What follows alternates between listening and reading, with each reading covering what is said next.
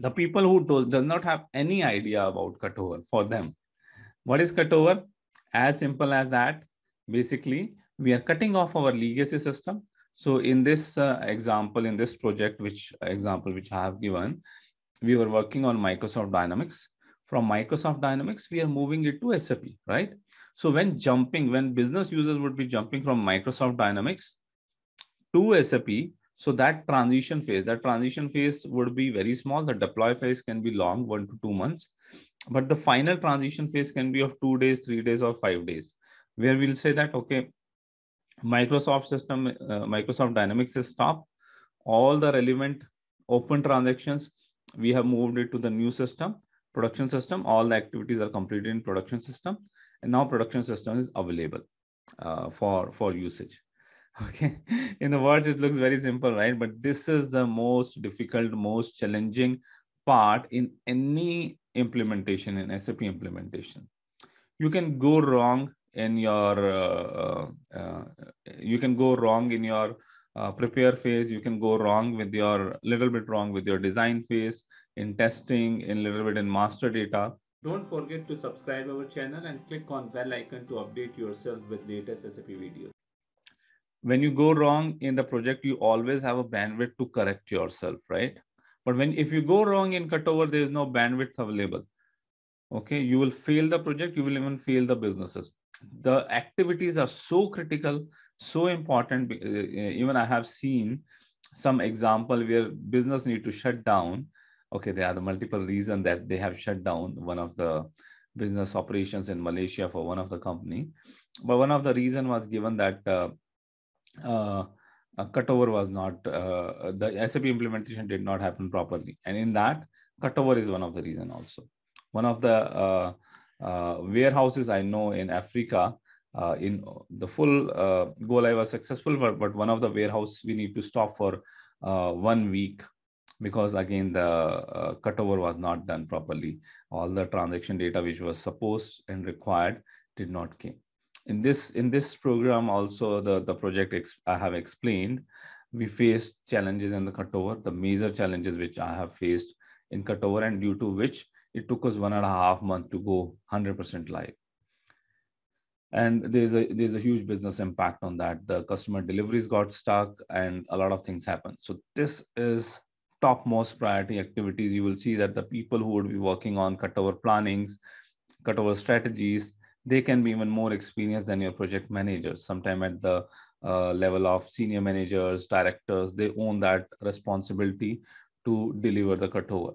When the cutover happen, a lot of key people of your businesses would be flying from US and other regions, coming to your place to make sure all the support you get it, and you are able to pass through the cutover. So that activity is very important. Okay, so let's go through that what kind of activities is going to happen. Okay, I will draw and I will explain you that what other things is going to happen. So I will go back to the mind map, and here I'm not sure if I have a, I'll put it here, activities, and then first we will discuss the length of the cutover. Okay. So first we will try to understand that what is the length of the cutover, right? So this can be the full deploy phase. And at this point, we are going live. Okay, this is the go live point. Go live means the final system which we have developed, we will be using at this point, right?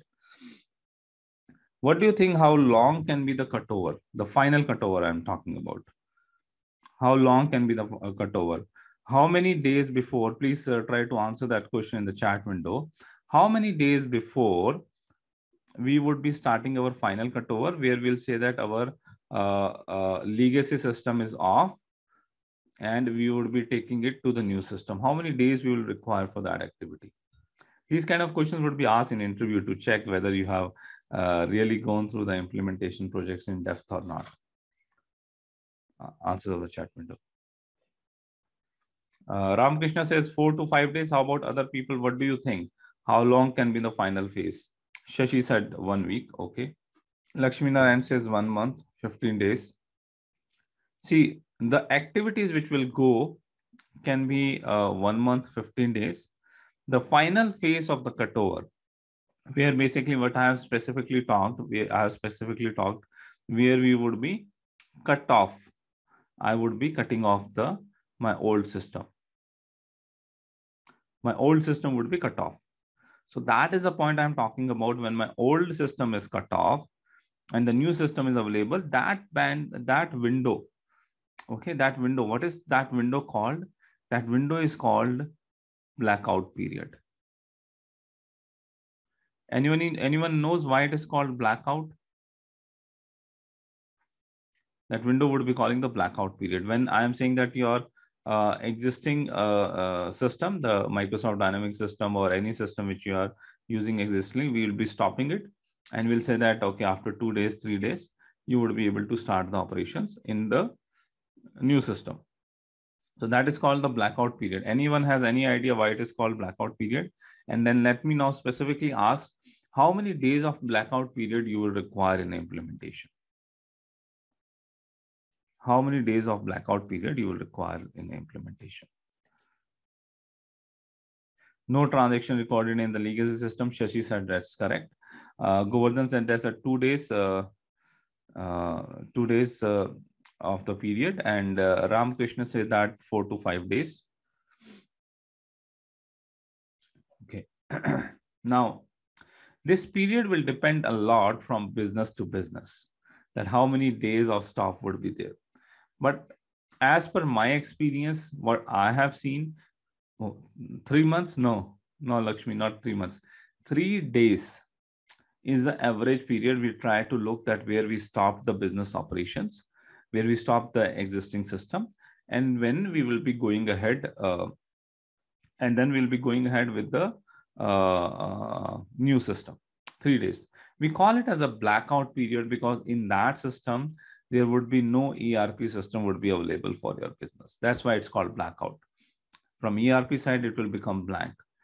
The best project which we have done, we have done the blackout period for 5 days. Actually, 5 working days plus 2 weekends was there. So almost it was a 7 days of blackout period. And we did it for full region. One of the full region, we have done this blackout period. And not only the ERP systems was not available, 80% of the business operations also got stopped. We completely stopped the full region business for 1 week. Okay, completely stopped full region business for 1 week. It was a big bang go live, one of the largest SAP's big bang go live. For full region, we have stopped the business operations. Now to do that kind of things, we require 9 months of planning.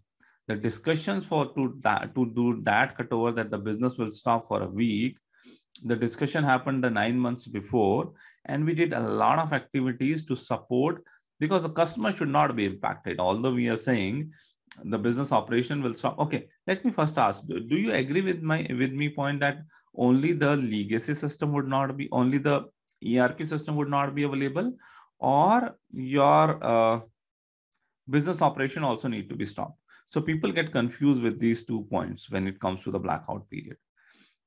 So you let me know that what do you understand or what do you agree? First point is that ERP system would not be available. Second part is that even the business operation also need to stop. Do you think that business operation need to stop for the blackout period? Ramakrishna said yes. How about others? Some critical operations can go on. Okay. Sheikh said it need to be stored. Govardhan does not agree. It did not need to be stopped. That is the most difficult discussions you would be having with your client.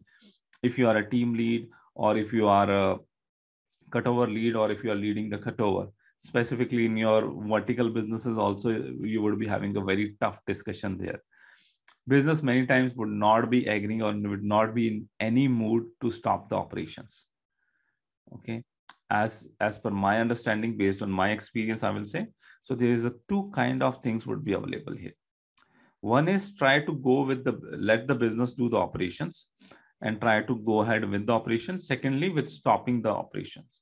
If you will ask me, Parminder, what do you suggest or what do you recommend? My suggestion and recommendation is strongly to stop the business. I had a very bad experience, and the cutovers which got failed. Two cutovers in my implementation, which I say that all projects are successful, right? On the papers. On the papers, all are successful. But from the bottom of my heart, I know that we made some mistakes. And the two projects cutover, I feel that it's not successful and we faced a lot of problem. And both of them, the reason was business was not stopped. Business operation was not held up. Because the business operation was not held up, you faced a lot of problem. If your business does not agree to stop the operation for a longer time, you need to come up with the strategy which can be the smaller blackout period, maybe 2 days, 3 days blackout period. But in this blackout period, no ERP systems available, no business operations happening. I would not say that the critical business operations will go on. When you will speak with the critical business operations, every department is critical. Procurement के लिए procurement critical, production is critical, need to supply, customer supply is critical. So if you will talk about the critical, business would say everything is critical, I'm not stopping. Everything is critical. What kind of business operations can go on? Business operations can go on generally what happens that every year or every couple of years, we stop the business operation because some kind of maintenance activities you can only do when your full business operation is stopped. So we ask business, okay, you're stopping your production, you're stopping your dispatch, you're stopping your receivings. Any kind of maintenance operations you need to do it, preventive maintenance, predictive maintenance, which requires time. Try to utilize that time to do that maintenance part. Okay, and this communication, if you will say that 1 month before you are doing this communication, business will give you bang.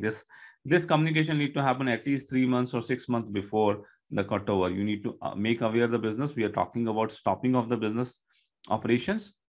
Now it comes that for how many days we need to stop the business operations. Okay, what should be the length of the blackout period? So you understand, in the blackout period, my recommendation is stop the business operation. Although the last implementation we have done, we have not stopped the business operations.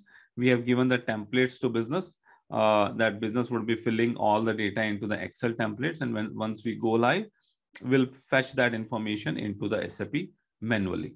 And that took us 2 months. That took us 2 months to go live, actually go live. For 1 month, we were all punching the previous transactions only. One of the implementation in Gurgaon, I was there for 1 month of support, intensive care support. Till 1 month, we were putting the data from the previous period only. In the Gurgaon implementation, what happened? We had a discussion with business. Business agreed, okay, we would be giving you a window of Saturday and Sunday. 2 days window, we took it. It was a small project. We said in 2 days, we'll be able to complete the transaction data load and everything. And we went live into the plant on Monday, and we found that Saturday, Sunday, they did not stop the operation. They run the production facilities in full throttle, all 3 shifts. So whatever the transaction data we have loaded, whatever the stocks we have loaded, it's now we are matching. And their logbooks, even they have not used any Excel templates. They have noted down into their manual production logbooks. Now to get this data from the logbooks into the system, we were struggling for 1 month when I left that project, and we were still not 100% live. We were all punching the previous data. And then further, I came to know that actually they need to stop the plant for 2 days. They need to do the inventory count. They need to adjust full inventory with the inventory count. And a lot of things need to be done in that 2 days of stopping the operations. And then finally, they were able to go live. Okay, so it's very important you stop the business operations. Generally, the most preferred approach, I will try to see if my pen is working now. Looks like it's working. Okay, I will rub it up and I will rewrite. So generally what we try to do in the whole, so this is my full period. Okay, this is my go live.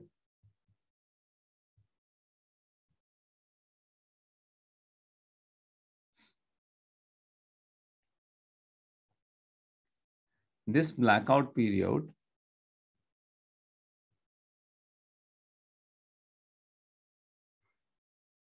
We tell the business, let's do it on Friday to Sunday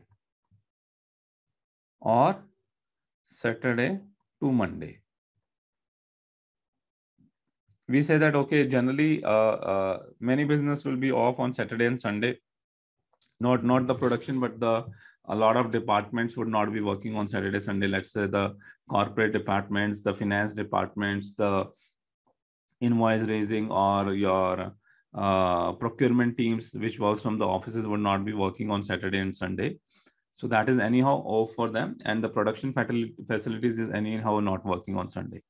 And then we take 1 day extra. So I prefer to do this cutovers in 3 days.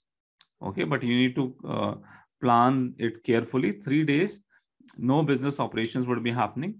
The business need to stop the operations, no manufacturing, no purchase orders creations, no financial transaction doing.